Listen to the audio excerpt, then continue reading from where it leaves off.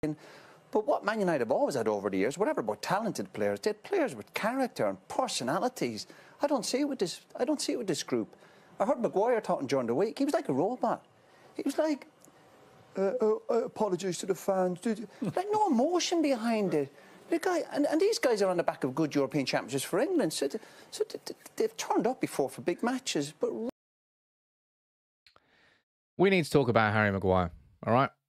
I kind of stayed a bit quiet on the whole Maguire situation for quite some time, but after that game against Burnley last night, I think it's the most prevalent and most important conversation that we need to have. That the strength of any team is only as good as the weak point was a comment that somebody left on the live stream this morning. And unfortunately for Manchester United, unfortunately for Harry Maguire, it is our current captain.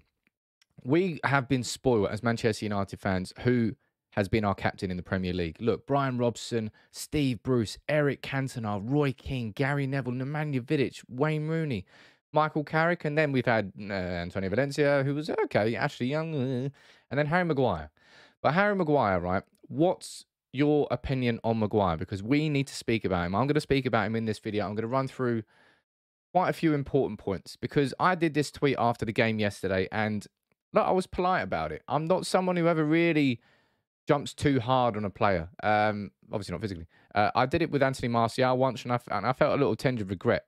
And with Maguire, I've sort of sat back and waited and waited and waited. But I said this tweet last night. I said, not sure about you, but I'm starting to lose patience with Harry Maguire. And yeah, it got a little bit of engagement. And that's just me putting it mildly. What do you think about Maguire? And for me personally, I think it's about time that Manchester United got a new captain, and I think it's about time we have a conversation about Harry Maguire's future at Manchester United. In the same way that maybe a lot of you were having that conversation about Aaron Wan-Bissaka a while ago, what's happened now, Ralph Rangnick has come in, and all of a sudden Diogo Dalot is our first choice right back, ahead of Wan-Bissaka. The way it's currently looking, I think Maguire's going to befall the same fate. And this is a Harry Maguire who speaks the right way. He talks the right talk sometimes anyway, certainly not after that game last night. But we've seen and heard so many interviews, so many apologies from Harry Maguire. We're ready for the fight. We're here. We're going to fight. Don't worry. Next game, we're going to turn it around. And Manchester United do not turn anything around.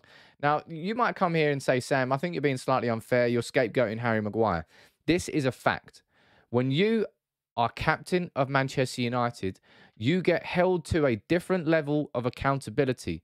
You get scrutinised more intensely. Your standards have to be that much better than everybody else's because your standard has to be the standard. You're the captain of Manchester United. If you can play shit and you can play half-hearted, then everybody can do it. And that's the big problem we've got with Harry Maguire. His level's just not good enough for Manchester United. I'm going to get into that in a little bit. But it's more the fact that the extra scrutiny that comes with that armband, Harry Maguire simply hasn't coped. And it's not as if we as a club haven't supported Harry Maguire. Everything that kicked off there out in Mykonos during the summer last year, when Ole Gunnar Solskjaer not only stood by his man, but publicly defended Harry Maguire, did everything possible. He could have been stripped of his armband at that point simply because of that. But he wasn't, right? And I thought that was kind of the right decision at the time. But I've seen nothing since. And I'm not sure I ever will now see anything that's going to teach me that I'm wrong here in this opinion. Last night after the game, the complete and utter lack of self-awareness from Harry Maguire to say that we have to see it out better, not concede a goal in that moment. Harry, my friend, I'm not sure who you're talking about, Harry Maguire was the man who overcommitted, jumped in, missed his tackle, then was 5 yards behind the player and doesn't have the pace to recover. Harry Maguire, I've stood by this and I will stand by this always. I think Harry Maguire is a good defender in a team which is confident and dominates the ball. You saw his performance against West Ham. Probably the best performance he's had this season. Harry Maguire, when United are in complete control of the ball, he's comfortable, it's easy for him. But when he's not, and that's the majority of the games for Manchester United now, I would say, he's just poor. And I'll tell you the thing, and the person that has made my mind up, that has made me reach this point where I wanted to do this video, and that's Raphael Varane. Raphael Varane's performances over the last 3 to 4 games for Manchester United have set the standard that I'm talking about, that a captain should be held accountable to, let alone just a normal centre-back for Manchester United. But Raphael Varane, we all know his Rolls-Royce, right? But the last few games, we've really, really seen it. His level has exposed Harry Maguire incredibly, to the point now where I don't think Maguire should be in this starting 11 anymore. I don't think that Harry Maguire should be Manchester United's captain anymore.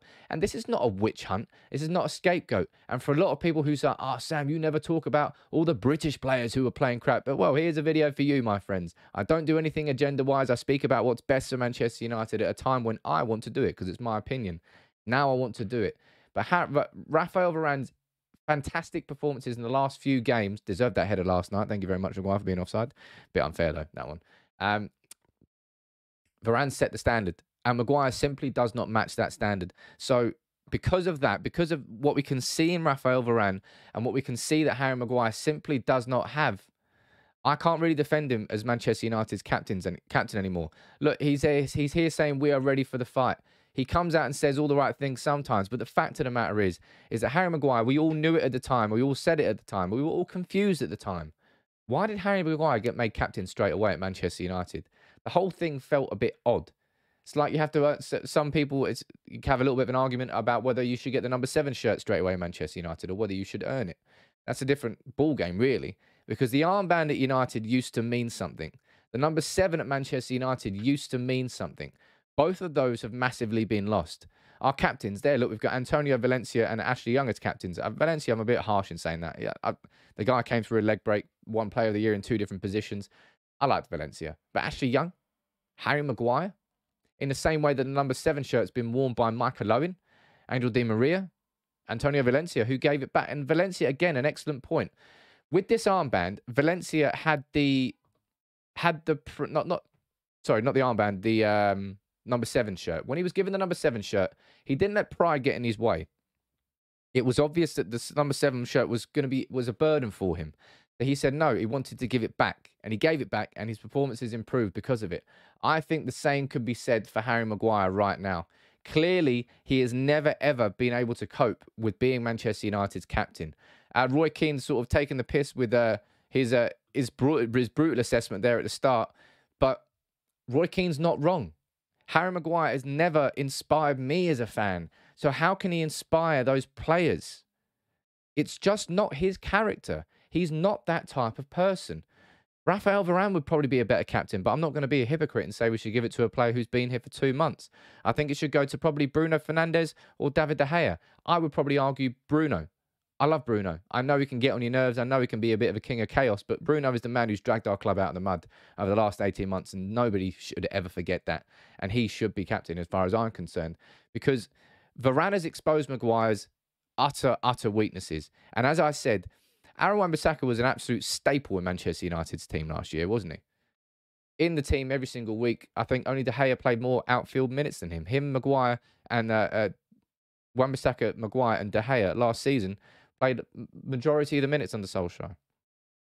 Now Wan-Bissaka has been shifted out of the team because Rangnick doesn't think he's good enough. And I think now is the point where we do the same thing with Harry Maguire. I don't want to see Harry Maguire starting against Southampton. I think if Cristiano Ronaldo is... Look, you may have dropped in there against Burnley because he played 120 minutes against Middlesbrough. That might have been the reason. But if it wasn't the reason, and it was simply because he wasn't in form, then he has to be dropped. Maguire has to be dropped for the game against Southampton. Lindelof should be back fit and available. Phil Jones came on against Middlesbrough, so he's fit and available. And hopefully Eric Bailly is getting over his ankle problem. But Harry Maguire, man, I really, really wanted it to work out. But when you've got a player who's 3 times the quality and was 3 times cheaper than Harry Maguire in Raphael Varane, it shows you the levels. And as I said, look, right there, that Nemanja Vidic, all these captains here, your Brian Robsons, your Gary Neville, your Steve Bruce, Eric Cantona, Roy Keane, Wayne Rooney. The players that used to wear the armband at Manchester United they symbolised Manchester United. They were Manchester United. And I'll be honest, Harry Maguire does symbolise Manchester United right now. Broken, no confidence, doesn't really know who he is, almost having an existential crisis. Hell, that is Manchester United wrapped up right there. But Manchester United have got to start doing things right, I believe. And this isn't a witch hunt against Harry Maguire. This is an opinion that's been bubbling for a long, long time. But we need to talk about Harry Maguire. And in my opinion, we need to take the armband away from him and drop him against Southampton. bring in Lindelof, play those two together, give the armband to Bruno Fernandes. Because at some point, the line in the sand has to be drawn. If we're going to really try and drag the standards of this club upwards, and it needs to be dragged upwards, then that man can't be captain anymore. He simply is not inspiring the players. He's not inspiring the fans. And when you've got a player of the quality of Rafael Varane playing alongside him, it also exposes his utter weaknesses as a centre-back. When Man United dominate the ball, Harry Maguire's a more confident player. When we don't, and that's a lot of the time, he gets drastically exposed. We all said that as soon as you get the partner alongside Harry Maguire, he's going to be a much better player. We saw that at Euro 2020. Where's that Harry Maguire that was at Euro 2020? I beg you, tell me where he is, because he's disappeared. Luke Shaw's form disappeared, but we saw against Burnley, he's still there. Maguire, boop, flatlining. I don't know what to say anymore about Harry Maguire that you haven't already thought yourself. But you let me know what you think about Maguire in the comments below, please. Try and be respectful as you can be. But as I said, the reaction to this, to that tweet that I did last night, as I said, I've been sitting on the fence for a while, but now I don't want to sit on the fence anymore. He has to be that armband has to be taken away from Harry Maguire, given to Bruno Fernandes, and Man United move forward. Because if our captain is allowed to get away with these sorts of performances, then it's going to be impossible for Rangnick to tell any other player that they have to buck it up. Because if Maguire's the captain and can get away with it, then anybody can. It's all about standards, and they have to be set. You let me know what you think about that in the comments below.